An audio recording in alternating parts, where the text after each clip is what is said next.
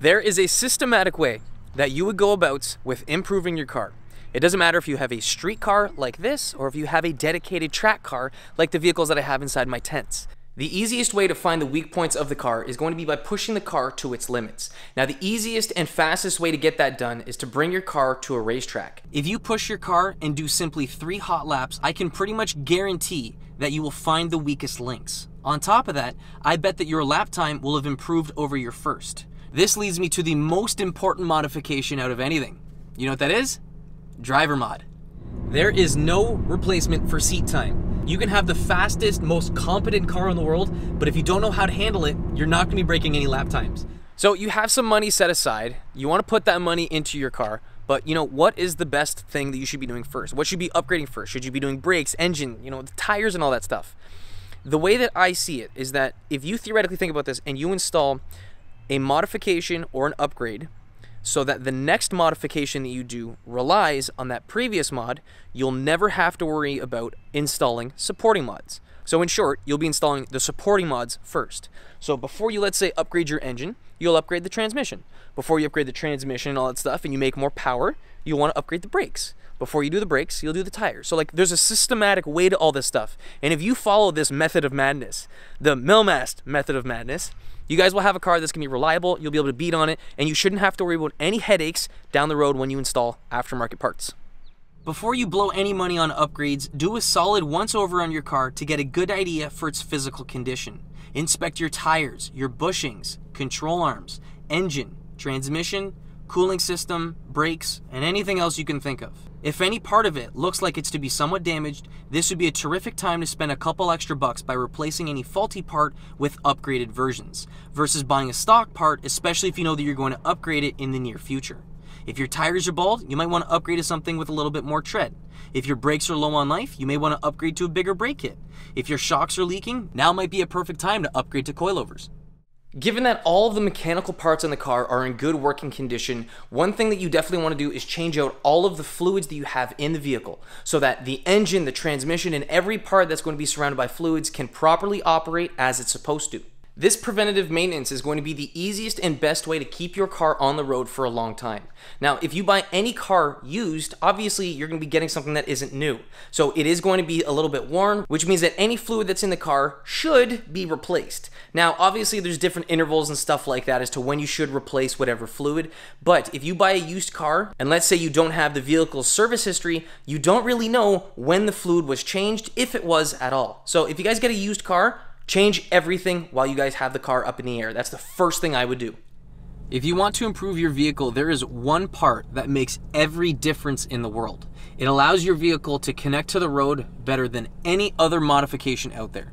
You guys know what that is? It's tires.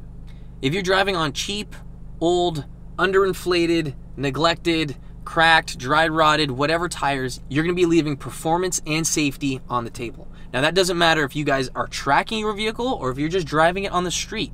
Old tires is not safe and not something that you should ever keep on your vehicle. If you ever notice that they are dry rotting or cracking, you should definitely consider replacing them. It doesn't matter if you're aiming to be safe and proactive on the street or if you're aiming for the best possible lap time. Old tires will not make either of those possible.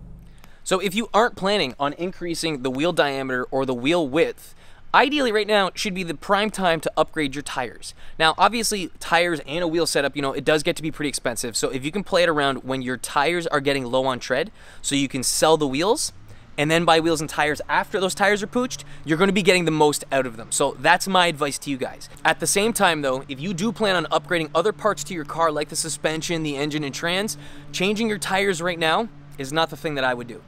Now, I can tell you guys for a fact, it is difficult to get a baseline for your car and to find what the weak points of the vehicle are on the street.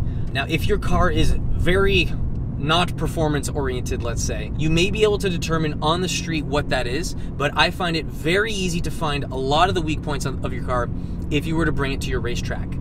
By just driving my Civic on the street and not even pushing it that hard, I was able to find out that these brake pads are absolutely crap. Without even driving it hard, like I was able to find brake fade. When you upgrade any of these components, you'll be able to push it so that it can absorb more heat or shed off more heat easier. That allows you to track your car and make it reliable. Before I go ahead and replace the entire braking system, you'd be surprised how much better replacing your stainless lines and brake fluid does for your braking system. Now, if you want even more than that, you can upgrade the factory 1-piston slider caliper for a fixed 4-piston big brake kit. Now, this is going to utilize a bigger rotor, bigger pads, and a larger caliper. It's going to give you more braking pressure, it's going to give you a higher thermal capacity, and better braking performance all around by swapping to this kit. If you guys have a daily driver, it's not exactly ideal. I would say that that is overkill, but if you want a really good upgrade, especially for the money, that's what I would do. I'll have a link to this video once it's installed. You guys can click it right here. 95% of the cars that you'll find in stock form, you'll be able to see that you can drive it, not really paying attention to anything else on the road, and it's gonna be pretty forgiving. Like you could drive it up a curb, you can hit speed bumps, you can do a lot of things that aren't exactly ideal or gentle on the car, but the car will handle it, it will take it, it'll just, accept it for what it is. Now, I'm not sure about you guys, but I really don't want ride height that's that forgiving. I know for a fact I'm not going to be driving over any curbs, so I'm not going to be living with that atrocious ride height. Upgrading to a set of adjustable coilovers will give you a ton of extra upgrades. So you can adjust the ride height, the ride quality by changing the dampening and preload. You can change the spring rates on the actual coilover setup, and if you guys want to change your alignment too, you can do that. The BC coilovers that I have adjustable camber plates up top, which will allow you to dial in your suspension. And that leads me to the next upgrade. The precise orientation of your wheels and tires in relation to the body of the car are what make up your vehicle alignment. Vehicle manufacturers will recommend either more or less camber, more or less toe, and you can play around with that as you wish for performance-oriented alignments. But they give you a baseline in the beginning to start you off. You can dial away from there, but keep in mind that typically leads to more tire wear, but it also means potentially better grip and shorter lap times. Factory vehicle alignments, they typically make it so that the car is very numb, it's not going to be performance oriented by any means, and it's going to be very predictable for anyone to just jump in the car and drive it. Stock vehicles, they typically lead to understeer versus oversteer. It's very easy to control understeer, you just let off the throttle and slow down a little bit, versus oversteer when the back end starts to overtake the front, you have to counter it and control it, and it's a skill that not everyone has. If you want to optimize your car's handling even more, you want to upgrade some of the parts in the car that have to do with your alignment, such as control arms, stiffer control arm bushings, roll center correction kits, sway bars, and even chassis bracing. Those will all help in increasing your car's predictability, as the suspension will have less slop, the steering will be more performance oriented, the bushings will have less deflection, the sway bars will allow you to adjust understeer and oversteer, the chassis bracing will help stabilize the body of the car while it's under load, and the control arms will help angle all the wheels in the direction that they need to be. This becomes even more important when you upgrade other parts of the car like power, brakes, or even Aero. If your car can't handle its own weight and dynamic behavior when you push it to its limits, how will it be able to handle it when it becomes even more modified? One of the best ways that you can upgrade and improve the performance of your car is by replacing the factory wheel and tire setup with a better one. Factory wheels are typically cast aluminum, pretty cheap to make. That's why, they're pretty much found on mass-produced vehicles. They are not exactly performance-oriented. They're decent, but there's definitely improvements available. This 17x7 wheel here from Acura that's on my Civic is a factory wheel, and it comes in at 21 pounds, which is pretty heavy for such a small wheel. I'll be changing out those factory Acura wheels for lighter aluminum ones that come in at 20% less weight, while also being 1.5 inches wider than those other ones. That means that it requires 20% less energy to get the wheels going, 20% less to slow it down, 20% less to change directions, and when you think about it, that makes a big difference overall. Running a wider wheel also allows me to run a wider tire, which will give me more mechanical grip while even using the same brand tire. That unsprung weight loss and extra grip that you're going to be getting by swapping out your wheels and tires will drastically change your car's handling for the better. The main reason why I'm telling you to upgrade your wheels and tires at this point is because you'll already have your suspension dialed in exactly how you want. So with the adjustable coilovers and camber arms, you'll be able to dial in the suspension, get the alignment set however you'd like, and then at that point you can precisely figure out what spec wheel and tire you want for your desired fitment. On the note of upgrading your car for the better, there's 2 modifications that you guys can do that aren't exactly ideal for a street car, but if you do want to increase your performance, this is when you would do them. Now that is going to be removing weight from the car. Now that's typically done by removing parts, let's say like the rear seats, the spare tire, sound deadening, your headliner, B-pillar, and like basically mostly comfort parts of the car that make your car dailyable. It makes it what it is. If you guys have a race car, it doesn't matter. You can take all that stuff out and you'll be saving weight. And that's the main goal. For a purpose-built car that's meant to go fast, take it all out. The second type of upgrade that I wouldn't necessarily suggest, at least for a street car, is like a big diffuser down at the front and a big wing in the back. Now, if this is a pure track car, obviously, yes, that is going to help suck the car down into the ground more, which will help with lap times, but it might get a little bit too much negative attention on the street. The very last piece of the puzzle that you guys probably know what I'm going to be talking about now, that you should be upgrading, is power.